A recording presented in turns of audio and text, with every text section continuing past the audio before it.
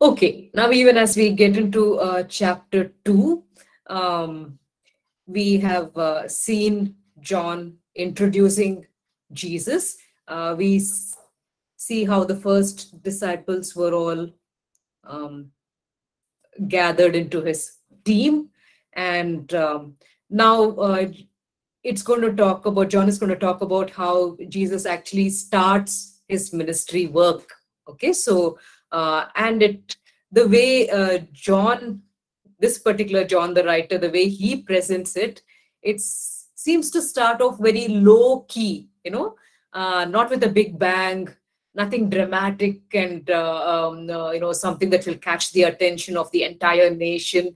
It seems to start off with a little local incident in some little place among some normal average people, not somebody influential or powerful.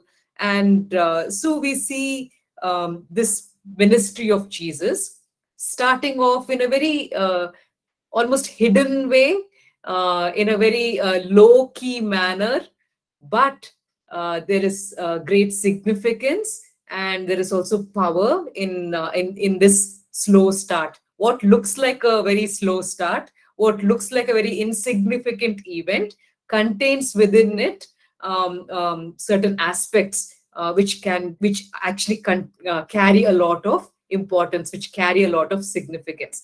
We will see what we mean by that even as we go along, and we'll also try to see why did John put two very different stories together, right after his main introduction. Why does he talk about the wine being formed by Jesus miraculously, and then the very next thing, why does he talk about the temple being cleansed?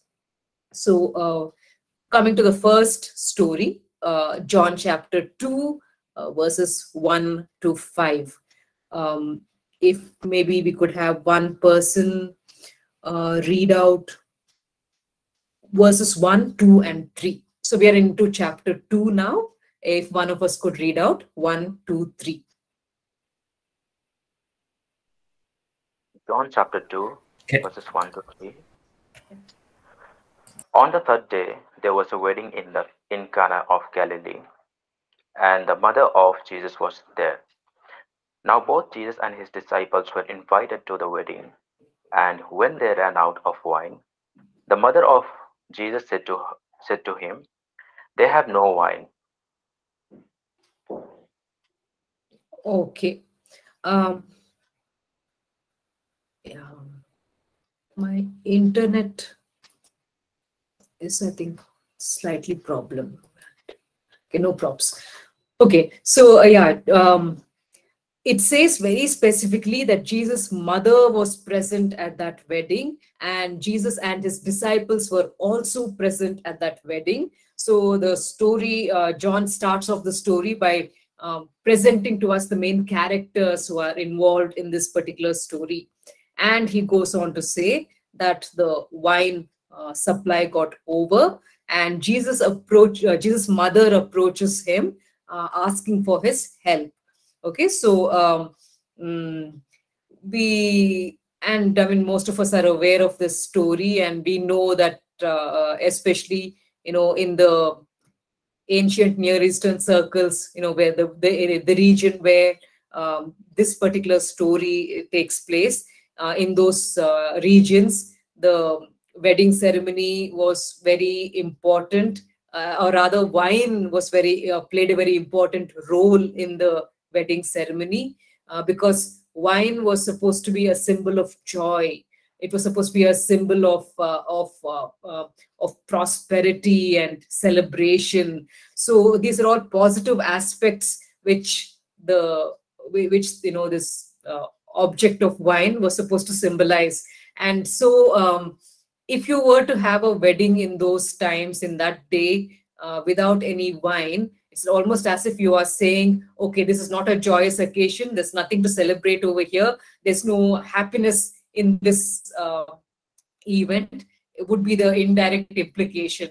And so in their culture, the wine would have played a very important role in symbolizing that here is a young couple who has now come together, and theirs is going to be a joyful wedded life. And this wine is a symbol of this joy which they would be sharing in their home, in their family. So when the wine runs out on day 3, I mean, in those days they used to have a 7-day celebration. So it's not just a 2-hour celebration like we have it nowadays, but it's also a 7-day celebration. And on the 3rd day, probably because this particular family is not very well off, the wine supply runs out, and maybe they invited too many people, and the wine was not enough, and so the supply runs out. And on the 3rd day itself, when you still have another 4 days of celebration to go, if the wine runs out, that would really, be very socially disgraceful for that family. It's almost like as if you're saying that this new couple who has, been wedded, there is no joy in their home. There's not going to be any celebration or prosperity in their home. So all these cultural implications, come into play, and therefore it is a serious matter. And that is why Jesus' mother comes to him and says they have no more wine, and she's hoping that he will help. And then, of course, we are familiar with the reply. Let's look at verse 4. Yeah, maybe only verse 4, if someone could read out, please.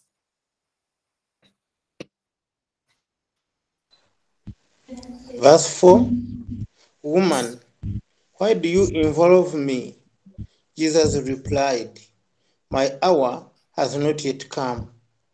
All right. So again, there are many commentaries which will, comment on this particular phrase, woman, used over here. It sounds very bad in our current day culture.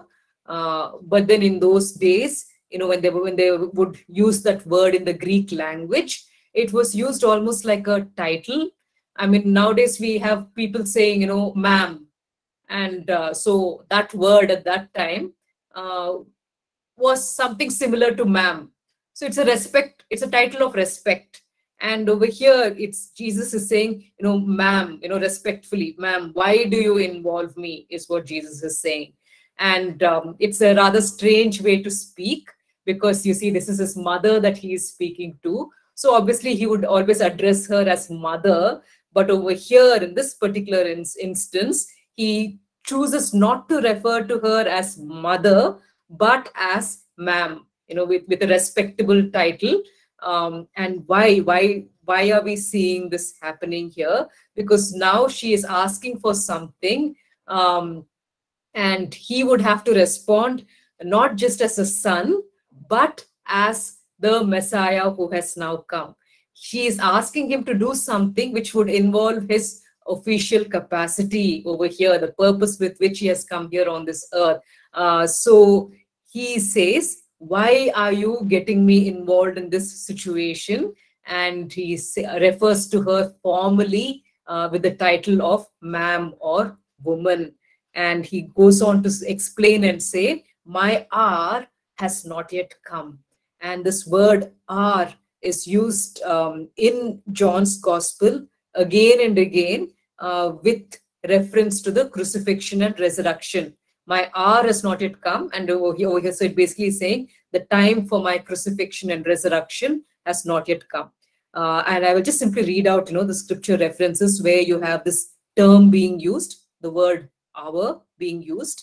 It's to be found in 7:30, in 8:20, 12:23, and 27, and also 13:1 and 17:1. And in all of these places where the word hour is used, it is being used specifically with reference to Jesus' crucifixion and resurrection.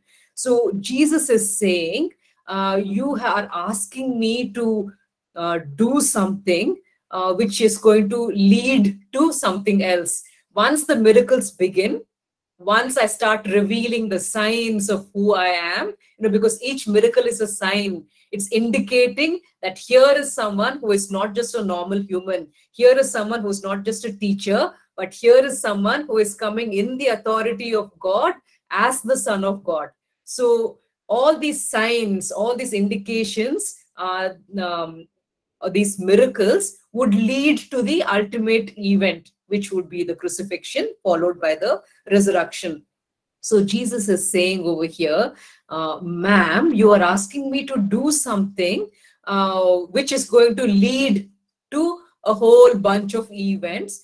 And according to the timetable which I have drawn up at the moment, I am not supposed to be starting this right now. Okay, so Jesus says, my hour has not yet come. The time has not come for me to start doing these things and start revealing publicly who I am. And when Jesus says this and speaks to her in this formal manner, this is Mary's response. We see that in verse 5. And if someone could just read out that one verse.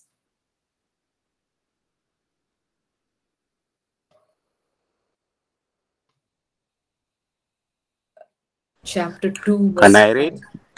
Yes. Can I read? Yes, please. Please go ahead. Yeah.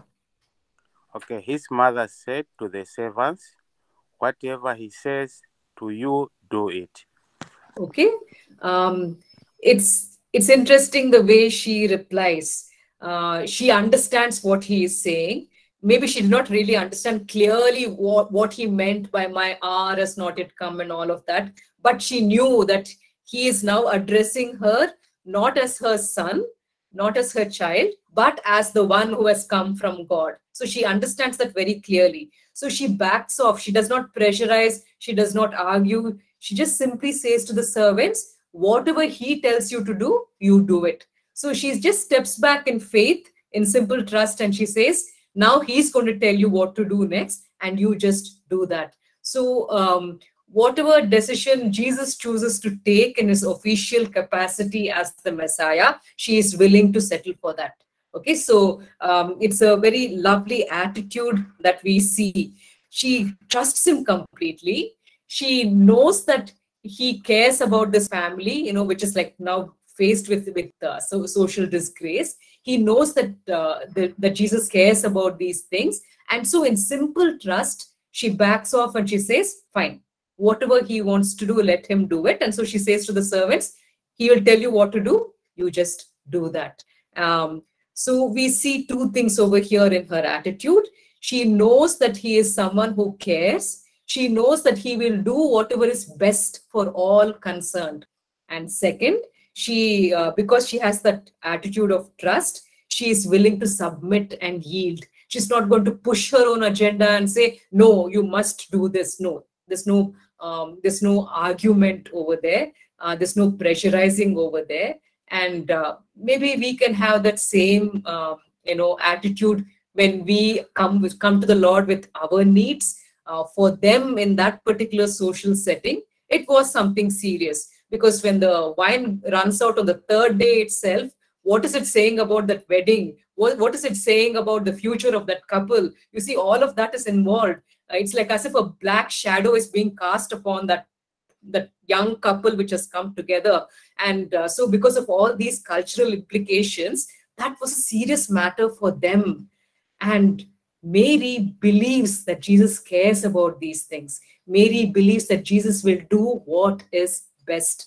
And because of her faith, it's amazing, Jesus chooses to push his agenda earlier. He takes the timetable and he pushes it up a little more early. He begins to reveal himself extra early. It's an amazing thing that we see over here, the power of prayer. And in fact, we see this happening in the Old Testament on many, many occasions, where God says, I will do this. And then the people come to him and they pray to him, they seek him. And then the Lord says, all right, because you have approached me, because you are trusting me, I will, change the timetable. So we see that in the Old Testament on many occasions. For instance, in the book of Jonah.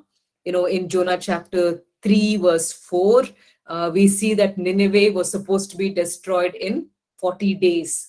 And then the people of Nineveh, they repent. They actually repent and turn away from their sins. And God changes the timetable and he waits another 150 years. So what was supposed to happen in the next 40 days actually happens 150 years later in response to the attitude of the people. So there's great power in the way we respond. Mary showed simple, complete trust that the Lord will do what is best for all concerned. And second, because she trusts him in that manner, she was willing to yield and submit. And we see Jesus changing the timetable in response to her request. So we coming to verse 6. We see that, in verse 6 and then verse 7, where Jesus says, fill up the jars with water. Maybe we could actually read these verses. We'll have Albuquerque. If you can speak up. Go ahead, please. Thank you. Thank you, Pastor.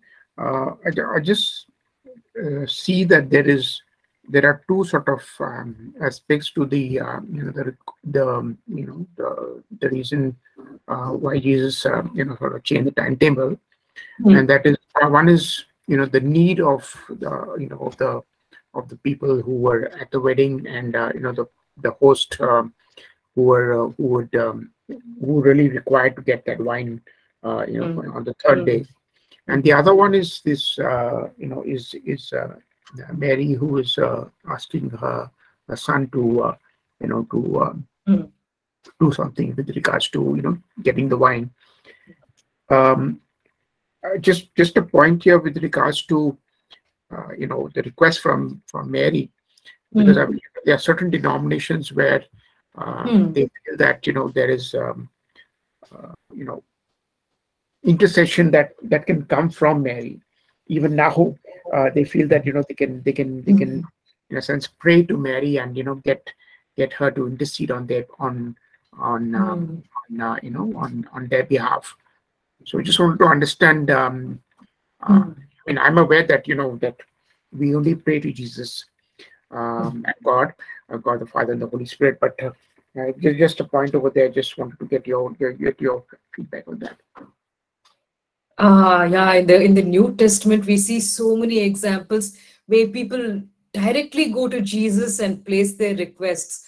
So it's not just Mary who had the privilege of doing that.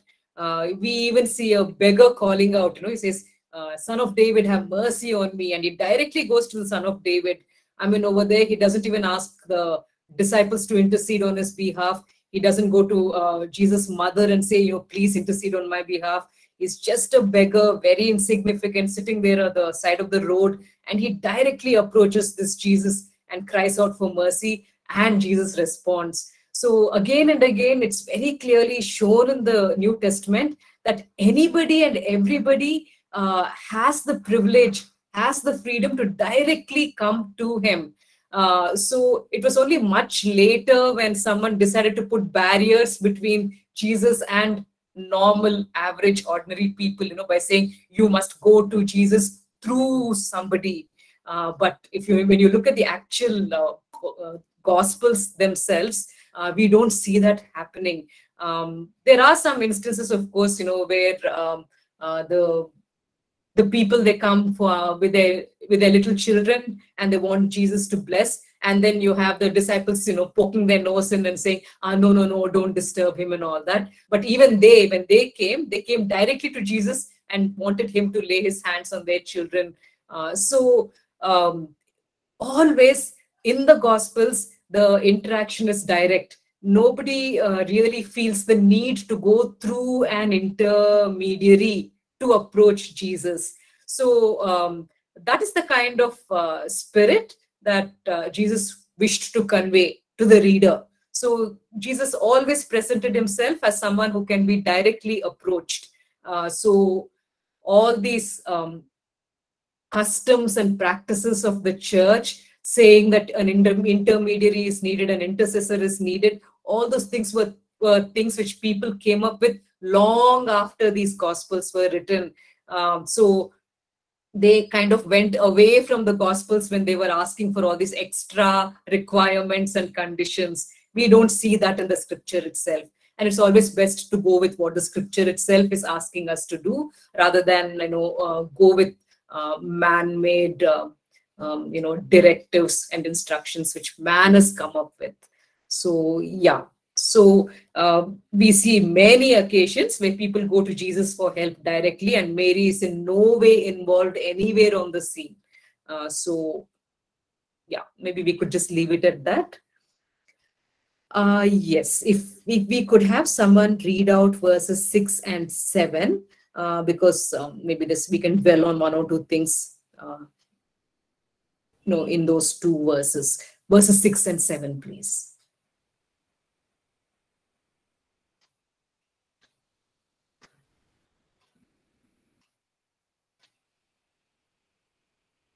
Could you please read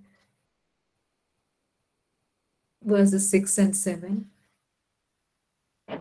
Pastor, Verse can I? 6 and 7.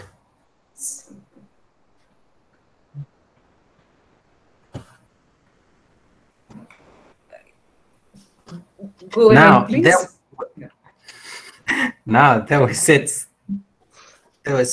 water pots of stone, according to the manner of purification of Jews, containing 20 or 30 gallons apiece. Jesus said to them, "Fill the water pots with water," and they filled them up to the brim. Okay. So these are large water jars made of stone, and it says that they contained water which was used for the ritual purification. So the people would wash their hands and feet as a kind of ritual purification, indicating that on a daily basis they are conscious of God's presence. And it's like a symbolic way of saying, I need to keep myself clean because I'm moving about in the presence of God. So just the washing of the hands and feet would not achieve anything, but it's a symbolic way of saying, I need to continue to keep myself clean, because when I went to the temple with my animal sacrifice and the Lord covered my sins, now I am grateful for that. And symbolically, every day I'm washing my hands and feet to as a reminder to myself that not only in physically, but even on the inside, I need to keep myself clean. So it is that kind of a ceremonial ritual which the people used to practice. And so we see here those jars being used for a different purpose here. And we will look into the significance of that a few verses later. But right now over here, we see that Jesus asks the servants to fill up these jars right up to the, in fact, he doesn't say fill them up to the brim. It's the servants who on their part choose to fill it up to the brim. Okay, so it's interesting. If they had only filled up a quarter of the jars, then there would have been a much shorter supply of wine, and they probably would have had a second shortage. But we see these particular servants being very responsive. Mary had said to them, do what he says, and we see these people actually willing to do what he says, and they go to the effort of filling up all the 6 jars right up to the brim. And if you look at the number of gallons each of those jars contain, it shows that they were committed in what they did. They were sincere in obeying. So maybe the one point that we could, take away from this is that our attitude of obedience and submission will probably determine the size of the miracle that we receive. Because sometimes we call out to God desperately in prayer, asking him for something, and God is there ready to respond. But then there's something that we need to do from our side, probably. something that we need to obey or something that we need to yield and submit. And the level to which we do that probably will determine the size of the answer that we receive. So in a way, it's in our hands actually. The more we obey, the more we submit, the more we are willing to trust, the greater probably will be the answer to the prayer that we receive. So sometimes I think from our side, we restrict the answer through our limited obedience and through our kind of doubtful attitude, as in, oh, why is God asking me to do this? Is it really going to help? And maybe that kind of an attitude takes away from the size of the answer. So here we see these persons filling it right up to the brim, which increases the size of the miracle. They end up with a lot more wine because of what was done. Now, even as we are, whenever I just read this passage, I kind of think, here we all are living in the modern church, which very strongly preaches against drinking of wine. And here we are dwelling on the very first miracle of Jesus, which is all about wine. So just, to clarify, even as we are, talking about this particular passage, wine was something that was a part of their daily diet in those days. So the wine that we are talking about in biblical times and the wine which we have at a bar now today would be two very different things. Now, of course, there was wine at that time which was drunk undiluted, and it would end up with people getting drunk. And it's not something that the respectable people would, the respectable godly Jews would ever do. They would never ever have wine which is undiluted. And like it explains in so many commentaries and in all these cultural background books, in those days, especially in the Middle East, Eastern region where they all were living, fresh water supply was not something that was readily available. Yes, they would dig wells. They had wells which they would dig all over the place. But the kind of water, the quality of the water available in those wells was not always, very good quality. And so for them, wine was, fermented wine, because it's fermented, it would have, killed the bacteria. It was an option as a drinking, drinking option, a safe drinking option. So even the children would partake of the wine, and which parent would ever give their child undiluted wine? So it was something which was very, very diluted with water. And of course, right from the Old Testament, drunkenness is something that has been criticized as being sinful. Especially if you look at Proverbs, you would have entire passages talking about how drunkenness is something that God despises. And so when we are talking about wine over here, we're not talking about something that is very strong, not the kind of liquor which we have now, but we are talking about something which was in a very diluted form and which was used just as a part of their everyday diet. All right, so over here we are not having Jesus doing a miracle to get people drunk. He would never go against what is taught in the Proverbs. He is giving them a beverage which will not get them drunk in any way, but just something that they would enjoy. So the wine of that day and the liquor of today is not something to be compared. The people who did not care for the ways of God, they are the ones who would have had undiluted liquor, which of course would have made them drunk. That's not the case over here. Over here in the feast, especially the family that is performing the wedding would definitely prefer to have their guests in their right mind and completely sane. All right. So, okay, moderate drinking, is it okay? We'll not get into all of that now because, that would take us very far away from our passage.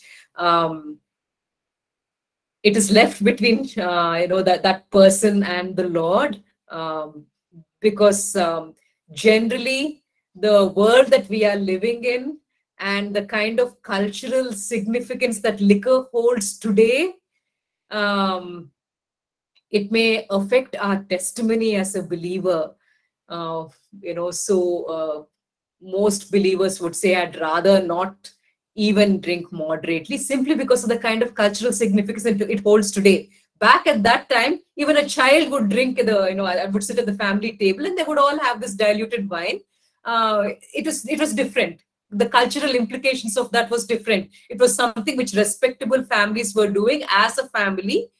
But now you have the cultural implications of liquor now today is so negative. And so if someone sees a believer doing that, they would probably draw a very different picture of who I am and what my moral standards are and my values are. And so would I really want to spoil my testimony? So maybe we would have to start thinking of all of that.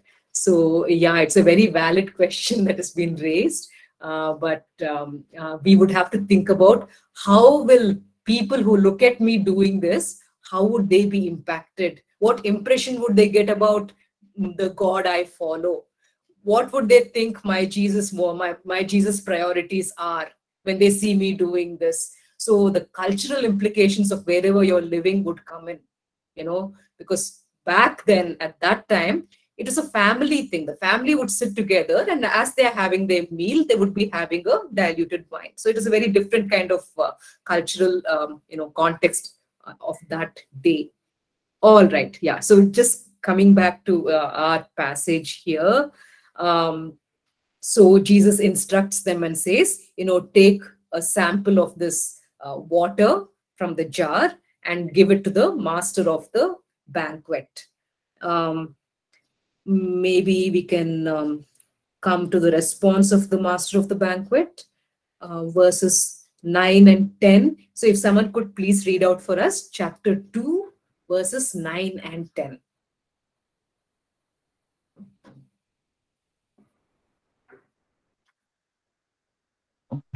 Pastor, can I read?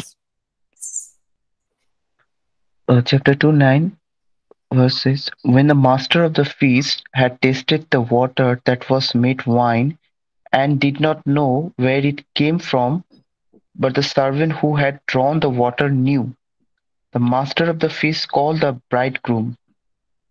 And he said to him, every man at the beginning set out the good wine, and when the guests have well drunk, then the inferior. You have kept the good wine until now.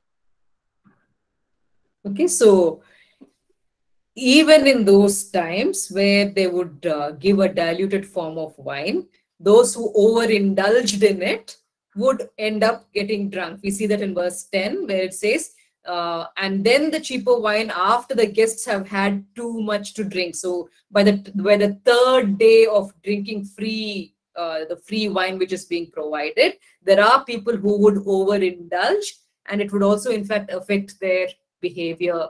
So yeah, it is true that there were people who were not following Proverbs and being very careful about how they were doing their drinking. So even back then, there were people who were taking the word of God lightly, but then many others would not have done that. Many of them also would have been careful about, how they were consuming this particular product. So anyway, over here, the master of the banquet, he says, this is very strange. Generally, people wait for, people to kind of get used to the whole wine thing. And then when people are not really noticing anymore, then they would introduce the cheaper wine. But you, on the other hand, he says to the bridegroom, because he's not aware of who has created this new wine. He says, you, on the other hand, seem to have saved up your best wine for the third day. And he remarks upon this with surprise. Now,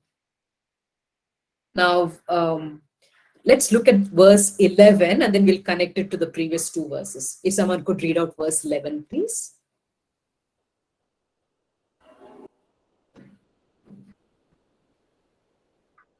Verse 11. Yes.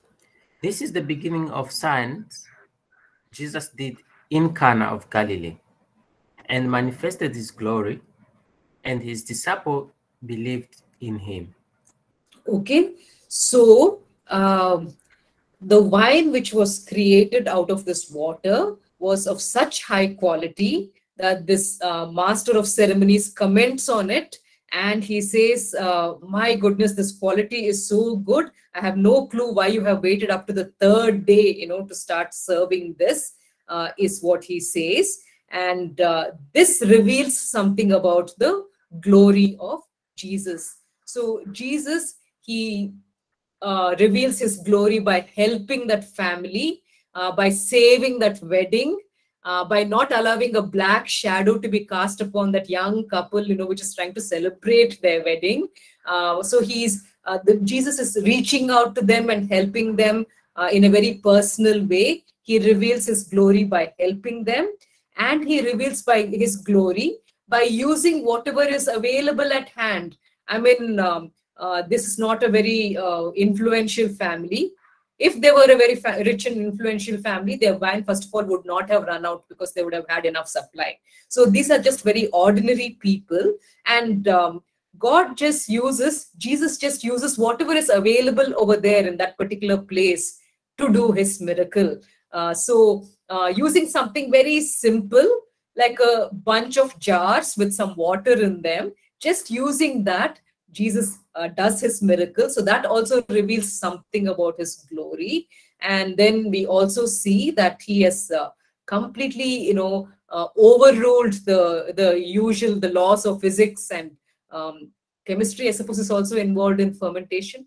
Yeah, so he completely overrules the laws of physics and chemistry in bringing about this miracle, which shows that he is someone who surpasses the human laws, which exist on this earth, the laws of nature which exist on this earth. So there are different aspects of his glory which get revealed through this first sign. So wherever the word sign is used, it's a sign of what is being shown. It's an indicator. It's a sign or an indicator of who Jesus is. And so over here we see that Jesus is being revealed as someone who loves and cares. Is being revealed as someone who can take something very simple and insignificant and do something great and marvelous with it.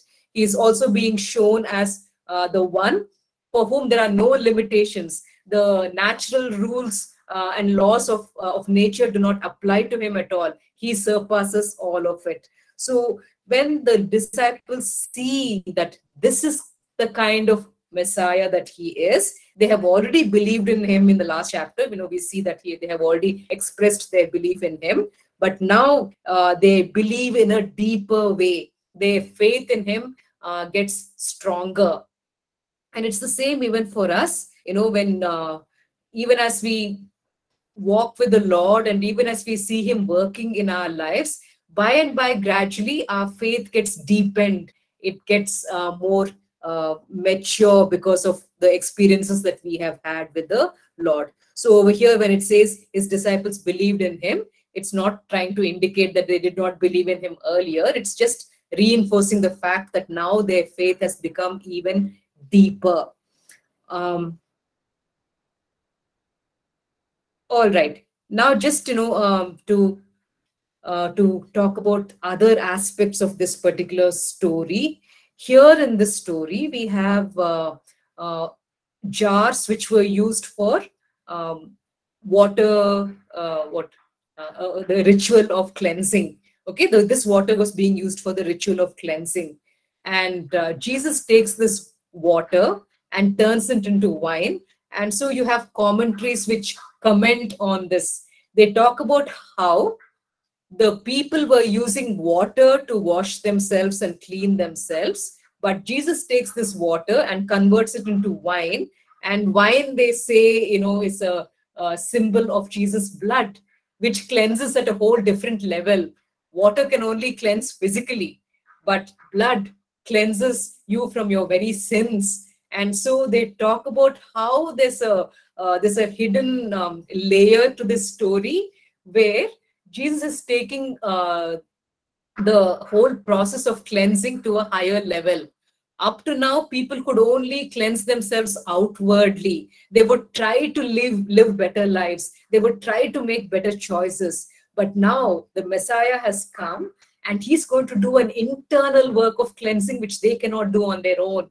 So he is going to cleanse them inside and make them into a new person with a new heart. And he's going to do that by his blood.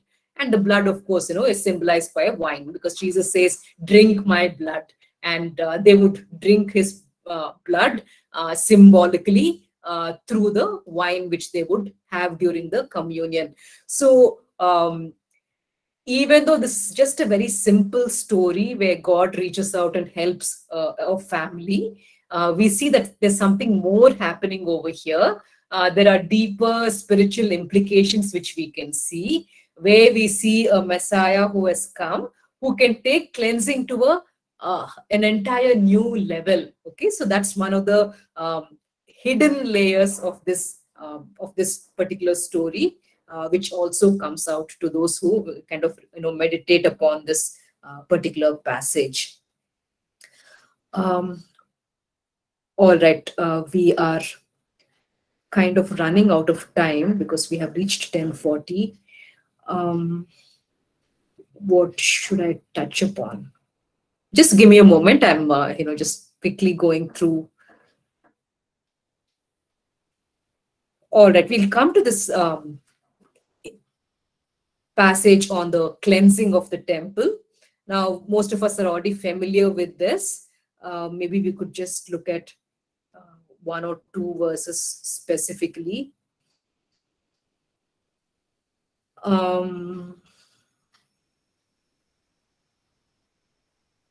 All right, it says in verse 16. Okay, we are looking at John chapter 2, verse 16. Okay, maybe 15 as well. If we could just have one person very, very quickly read out John chapter 2, verses 15, 16, 17. Yes.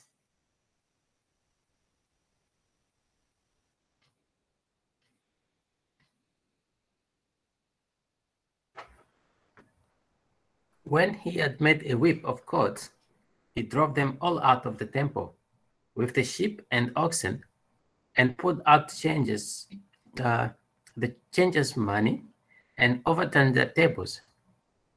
And he said to those who sold doves, take these things away. Do not make my father's house a house of merchandise.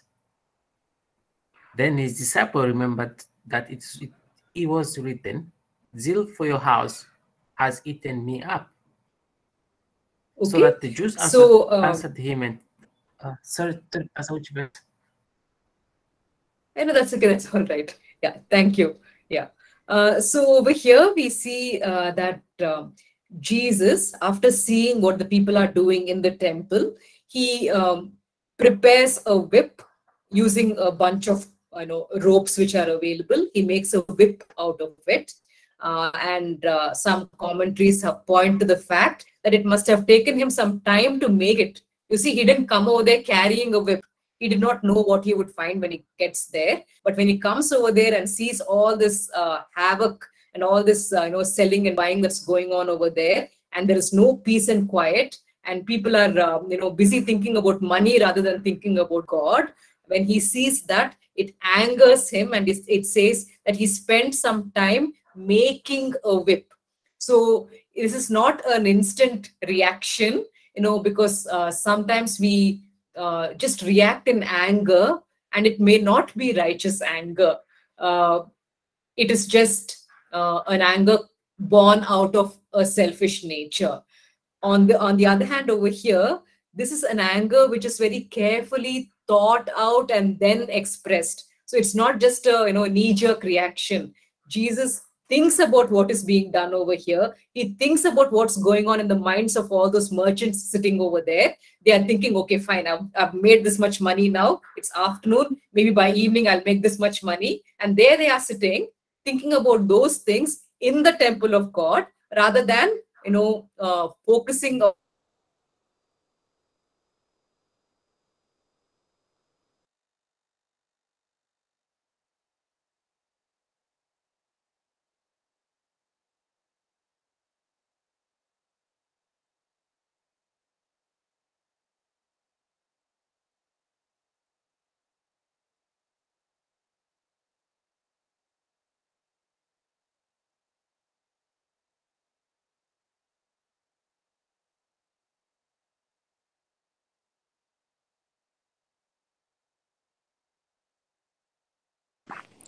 Mange, is it my network or Pastor has lost internet? I think it is her side. You are safe. It's Pastor. It's her side. Okay, okay.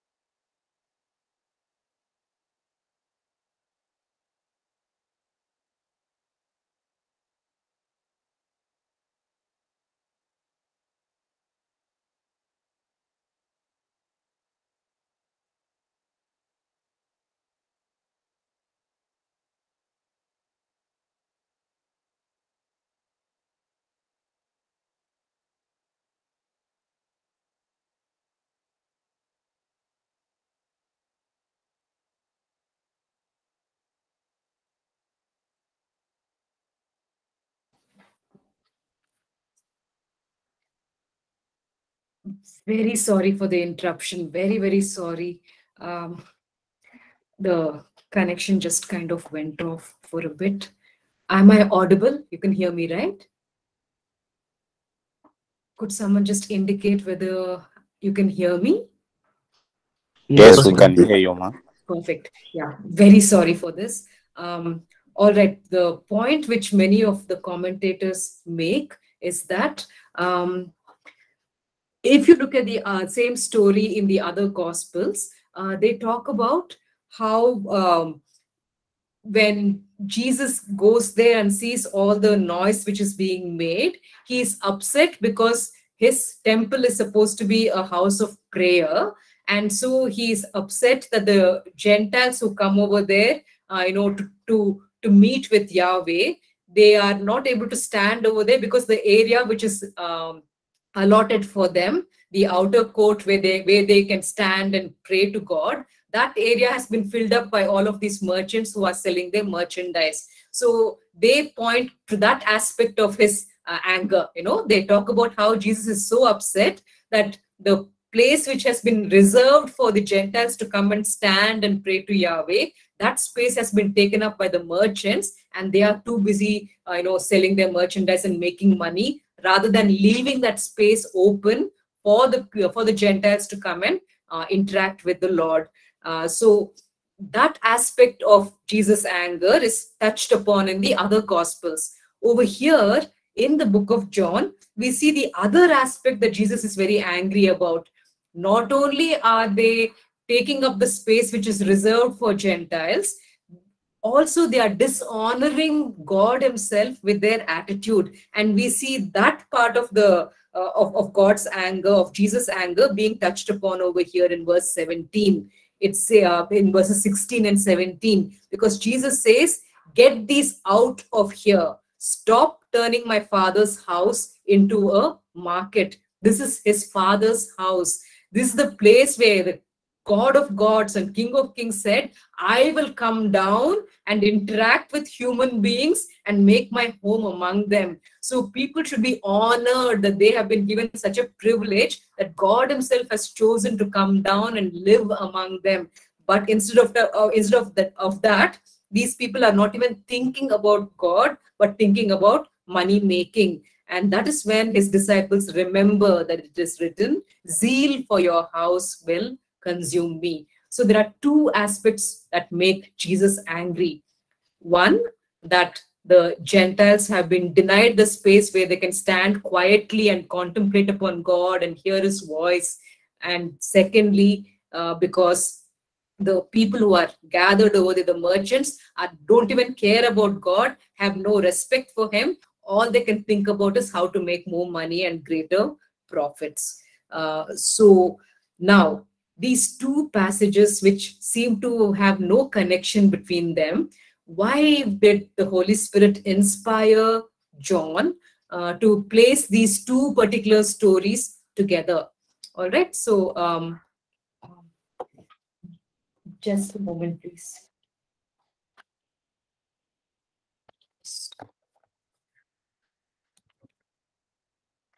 The first story, if we see, it talks about how cleansing is taken to a whole new level.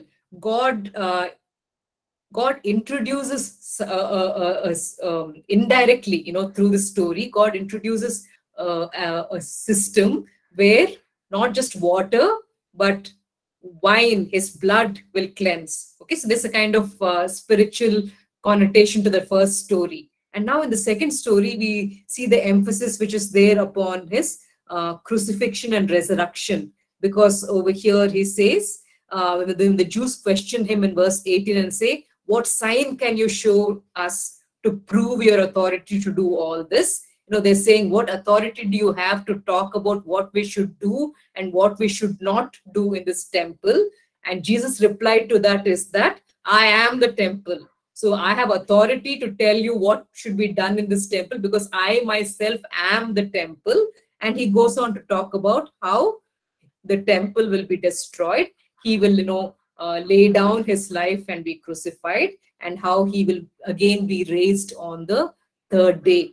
So over here in the second story, the emphasis is on how Jesus himself is the temple and he will be crucified and he will be raised. So the connection between these two stories seems to be that earlier human beings, all they could do was maybe try to clean themselves with water, but now they would be cleaned on the inside by the blood of the Lamb itself. There would be internal cleansing and they would become a new creation. They would become a new person. And how would that happen? It would happen through what is mentioned over here in the second account, where God establishes the glory of who God is supposed to be by driving out all the false merchants who are there and presenting himself as the sacrifice through whom people can access this glory of God. So they try to draw that kind of a connection between these two stories to point out that at a spiritual level, there is a connect between the two stories. That probably could be one reason why an account which talks about the crucifixion and resurrection is connected with another account which talks about not just physical cleansing, but cleansing through the blood, which is symbolized, in the form of wine. All right. So these are just some things that we could cover today. And next week, of course, we'll move into chapter 3. I know we are a little beyond time. And yeah, you have one more session to go. So if you could, just post your questions, if you have any questions, if you can post them in the stream page, of the Google Classroom, I will address the questions next week. So we will now, leave, but if you can put your questions in the stream page of Google Classroom, I can address those questions next week without fail. So thank you so much for joining in and listening, and we'll meet again next week. Thank you. Thank you, Pastor. God bless you.